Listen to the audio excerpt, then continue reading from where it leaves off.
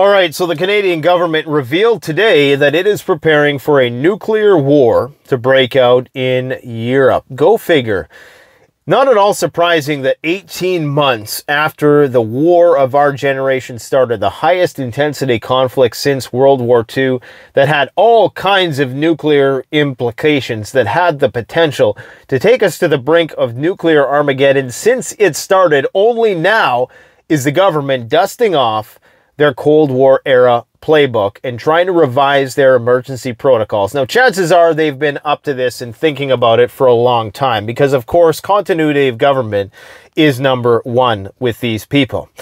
You would think that the silver lining of any apocalyptic scenario would be the lack of government. Sure, everything would be an irradiated wasteland, but in the very least, we wouldn't have to deal with the overregulating governments and Justin Trudeau's taxation tyranny.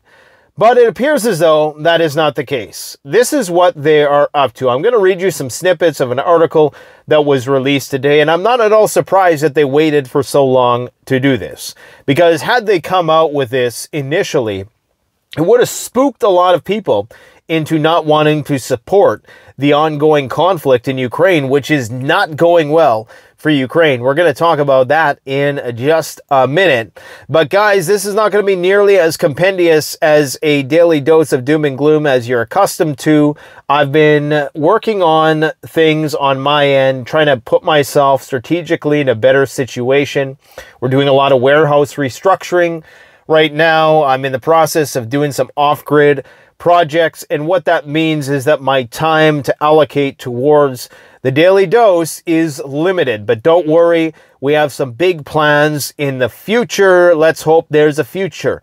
Now, this is what's going on. The nuclear threat from Ukraine has prompted Ottawa to update its plans for catastrophe. Again, this is something that they've probably been thinking about for a long time, but they just didn't want to make this public until now. Not many people realize, but the Canadian government actually did once have a formidable network of fallout shelters throughout the country. In fact, there's a map on Google that shows all of the fallout shelters that are in Canada. A lot of them are now defunct. They're no longer in existence, but you can still see the place on the map. A lot of these were just retrofitted police station basements, postal, like anything that had related to government, because there's a lot of remote communities with very low population densities in the nether regions of Canada, where of course they cannot afford to put all of the critical infrastructure that you're going to need to withstand direct nuclear hits. Not that not many nuclear targets will be in Canada. I'll talk about that in just a minute, but these were primarily for the purpose of surviving fallout and measuring radiation across the country so they could map out fallout in such case that the dust settled and, you know, they had to rebuild their whole taxation scheme, i.e. government, right? So you can actually go and see that online. And so what they're doing right now is they're updating. And what it really amounts to is they need a way to ensure that all of the high-ranking officials from the federal and provincial governments can be shuttled off to safety so they can continue the work of government thereafter. Now, this is something I'm an advocate for. All jokes aside, of course, you know, one of the central things we're going to need is some centralized system of regulating things. And I know that sounds bad, but when you're in a disaster situation, the only way you get out of that situation is if you have some measure of centralized control to allocate what little resources might remain. So I commend the Canadian government for actually taking some initiative here, but it should have happened a long time ago. It didn't, because they didn't want to spook people out of support for the war. Anyway, so what they're doing is they're dusting off and updating emergency protocols to deal with fallout, no pun intended, from possible tactical nuclear exchange in Europe or the spread of radiation across the ocean from a Ukrainian power plant explosion. Now, it has absolutely nothing to do with the latter, okay? They're not worried about a Chernobyl-like situation. That's not what this is about. This is about a global nuclear exchange that might be initiated by some tactical nuclear exchange that has a chain reaction and it works its way up the nuclear level. Because recall, some people within NATO would call for the invocation of Article 5, even if there was a limited nuclear incident in Ukraine, because that would have negative effects on the surrounding countries, whether it's radiation blows in or otherwise, and they would consider that an attack on NATO, which may require them to get involved, which could quickly, at least in theory, of course, this war is not exactly unfolding as many people had initially thought it would, thank God, but in theory, it could get bad quite quickly, okay? So essentially, Global Affairs Canada, last year, they procured potassium iodide pills as a precaution.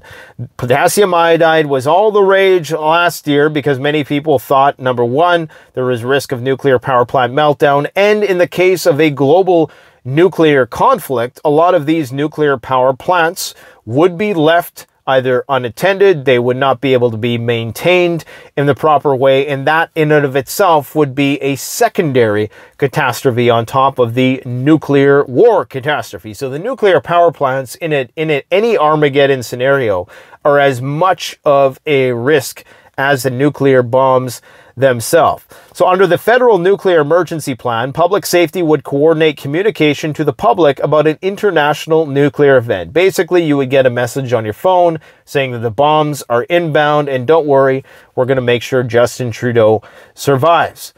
They would also, a timely and well-coordinated response will be necessary to address public concern and high-risk perception and maintain trust in government. They don't even try to conceal their true motives with all this. I'll say that again. A timely and well-coordinated response will be necessary to address public concern and high-risk perception and maintain trust in government.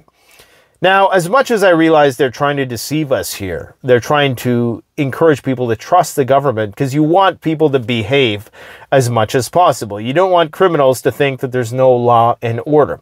So I can see it from that perspective, but this is just another reason why you should absolutely not entrust in government for the security and safety of your family in a national disaster scenario such as what a nuclear war situation would be. I mean, they can't even properly manage a limited regional disaster scenario. So on a national scale, you're on your own. You are going to be your own ambulance. You're going to be your own firefighter, your own police officer. You will be your own first responder, and every other thing that the government does right now for you, whether it's education, hospitals, whatever service they provide, you are going to have to fulfill that role, which is why I am so focused right now on doing the things that I need to do to get myself in a position should this thing pop off. The notes also say Public Safety and the Privy Council Office were doing a rapid refresh of the continuity of constitutional government plan intended to ensure essential executive, legislative, and judicial process can take place during a major calamity. They got to make sure that Revenue Canada is still working. The plan sets out, okay, no more tax jokes, guys. The plan sets out a process for relocating key institutions, including the Prime Minister's office, the federal cabinet, Parliament, and the Supreme Court to an alternative site outside the National Capital Region. This used to be the Diefenbunker. That was the big bunker, kind of like, I don't know what you guys have, like a Mount Weather there in the United States. We don't have much up here, but we had the Diefenbunker, and I'm pretty sure that they have more updated stuff that we don't even know about.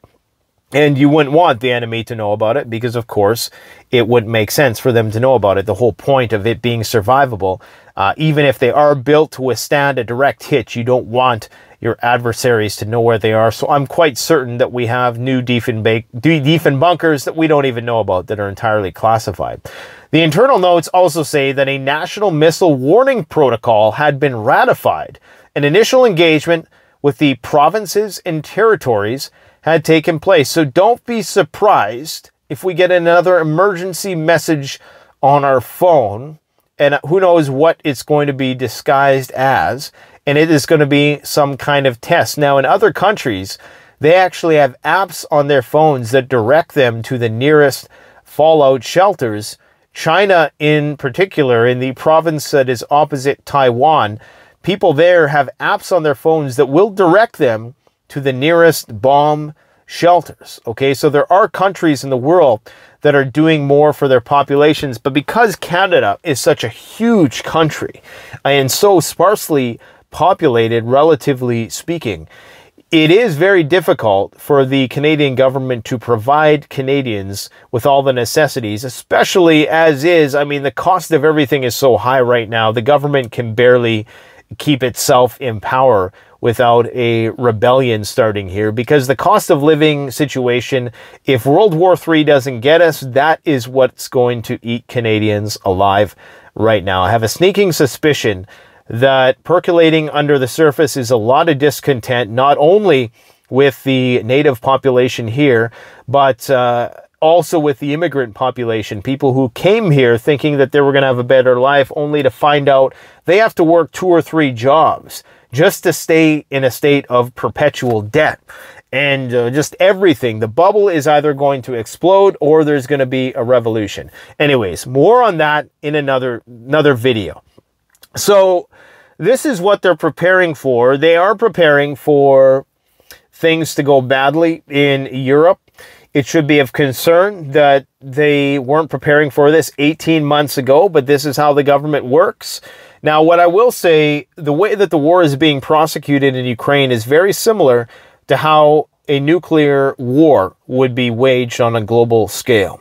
So contrary to popular belief, the Russians wouldn't just start nuking our major cities. Unless it was in response, they would likely hold them for ransom after they took out the primary military targets and critical infrastructural targets. But how the Russians are processing this special military operation, as they call it, it really is a microcosm for how they would wage a nuclear war. What do I mean by that? Well, the first primary targets for Russia right now are military targets, okay? And then they started hitting the critical infrastructure. Now they are starting to get a little bit closer to the civilian areas, and they're starting to be a bit more indiscriminate in their bombing, which means more collateral damage. And the more the war goes on, the closer and the greater the likelihood that you're going to see more of these civilian areas targeted, be it because they are assisting in some way the war effort, or perhaps they're being used as human shields or something to that effect. And like this humanitarian corridor with the grain deal, the suspicion is that this was a way that perhaps weapons were getting in or out, or, you know, that this was a way that Ukraine was working to fortify their military industrial complex under the guise of this humanitarian corridor. Okay, so it's the age-old using various things as shields in order to protect their military assets. So this is how a nuclear war would be waged on a global scale. The primary targets are going to be military first and foremost. Then they're going to start targeting our critical infrastructural systems. The last thing the Russians want is for all of our nuclear plants, especially along the East Coast where most of them are concentrated, to be completely destroyed, unmanageable, and all that radiation after a nuclear war. And I know it sounds crazy talking about post-nuclear war, but after a nuclear war, many people think it's still survivable. The whole nuclear winter phenomena is still hypothetical, largely. I'm not saying it's not there, but there are a lot of nuclear experts who disagree with that prognosis that we would go into a nuclear war or nuclear winter situation. And there's a lot of disagreement on exactly how many nukes would get through, what a mutually assured destruction scenario would look like. In an ideal World War III scenario from the Russian and Chinese perspective, what they would do is they would immediately try to neutralize as much of our nuclear triad as they possibly could. That would be the first primary target, the nuclear triad. They're working on finding ways to target the submarines. That's really the only, right now, unbeatable part of the NATO nuclear triad are the submarines, but the Russians are working on solutions for that. Also, if they can defeat all that, they don't even necessarily have to start nuking our cities. In fact, they don't necessarily want to. In fact, it's much more advantageous for them to be the only ones left standing with nuclear weapons when the smoke clears, and then they can imperialize, colonialize us without having to necessarily even bring any military over here, because they could just threaten to nuke us if we don't comply. That's what it would essentially come down to. Who has the most nukes remaining? And so they would work their way from the nuclear triad. Then they would start taking out various military bases where there's large concentrations of troops. Then maybe they would start targeting critical infrastructure, like big projects like the Hoover Dam. You know, some of our highways here in Canada take billions of dollars and take years in order to develop. And honestly, one tactical nuke would completely destroy the Canadian highway system, at least as it transits in the west anyways, connecting east to west. It would not be difficult to make it almost impossible for cross-country travel here in Canada. So they would do that, and then they might ultimately work their way up in a tit-for-tat exchange if Moscow was leveled, which I presume most of Washington's nukes are pointed at Moscow. Then they would likely take out some major cities. There's no doubt about that, but not all, because you want to keep some cities alive. Now, in terms of what's going on in Ukraine, your guess is as good as mine. Right now, Odessa is being bombed into oblivion. And it appears as though that the Ukrainians' air defense, which has been formidable up to this point, is now failing in large numbers. Before, the Ukrainians would only admit to losing maybe 10%. 10% of Russia's missiles actually make it through. Now they're admitting that nearly 50% of Russia's missiles are making it through, especially in the Odessa region, which is where a lot of people think the Russians are going to make their next move, or that is the end goal for them to take over that city. And what that means is that they're likely only intercepting around 25%. So it's not looking good for Ukraine. We are definitely losing in this conflict. And if you believe the NATO shills, then you believe that if Ukraine falls, then it's World War III. Yet if Russia says if Ukraine wins, then it's World War III. So we're kind of damned if we do, if we're damned if we don't. The NATO perspective is that the Russians will continue their advance into Ukraine, and then they'll come up on Poland, and that's where World War III is going to ultimately start, which is why the Canadian government is only now preparing their plans, because maybe they think we're actually going to lose there. And but as far as the Ukraine continuing to get funding from NATO, I think that they're going to get as much funding as they need. I think they have a plan now for the next 4 years, because you guys have to keep in mind, as much money as you're sending Ukraine, as much as it seems, as long as they don't have to have our guys coming back in body bags, in coffins, for them, it's worth it from a PR perspective. And I know that sounds terrible, and I'm not an advocate for any of this. I want to make that abundantly clear. But that's the way they view it. They're exchanging Ukrainian lives for Western resources and military equipment. And that is the current relationship that we have with that situation. And it's not looking like it's going to improve anytime soon. Now, that is not all Canada is preparing for. In South Korea today, for the first time in 40 years, a U.S. nuclear submarine docked there. This is in response to a volley of ballistic missiles that were fired by the North Koreans, test missiles, of course, into the Sea of Japan in the past couple weeks. So now there's a nuclear-armed submarine, a U.S. submarine in South Korea, sending a clear message to the North Koreans. In Taiwan, there's a record number of Chinese warships circulating Taiwan as we speak. 16, I do believe, which of course means that the tension there is rising as well. In the Strait of Hormuz in Iran, you have U.S.